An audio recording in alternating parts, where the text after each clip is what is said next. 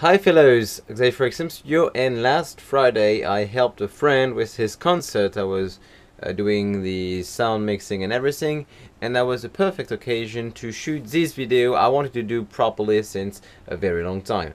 Enjoy. So tonight, this is a perfect example to tell you how to approach a new mixer when it's brand new to you or you have a new setup, like this is the case here. So, as always, I'm gonna always tell you, like, follow the path of your sound. So it's coming straight from the microphone.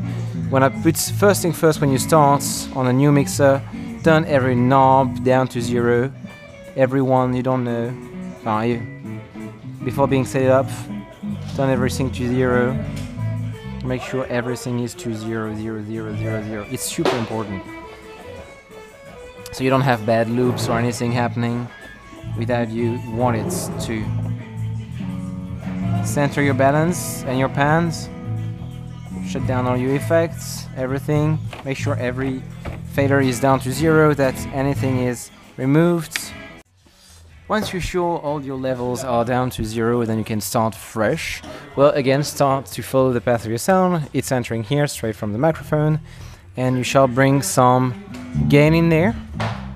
Perhaps like PFL it, so you can check on your monitors here if you have some kind of sound. So for the example, I'm going to use this microphone with my voice.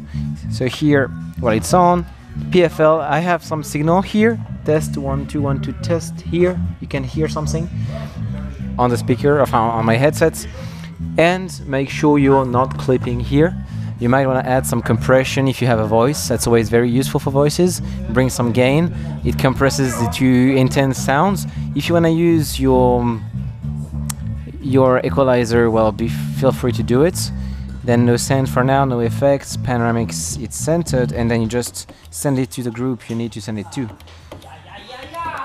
And then you try to, you set your level here to 0 eventually. You turn your amplifier on, and then you send it smoothly in. So you don't have bad loops. It should be working fine for you. And be sure to remove the PFL button so you don't have any bad PFLs jamming your headphones and your monitoring.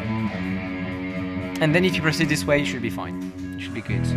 But always remember to first put some gain here or on your device, on your amplifier, whatever, which would be before the entrance of the mixer. Then this gain, eventually some compression. Put your level here to 0, your output level to 0, something neutral, so you can mix here first and then adjust the global mix, and then bring it in slowly. Well, that's it. I hope you enjoyed that very, very quick tip, and I'll see you very soon.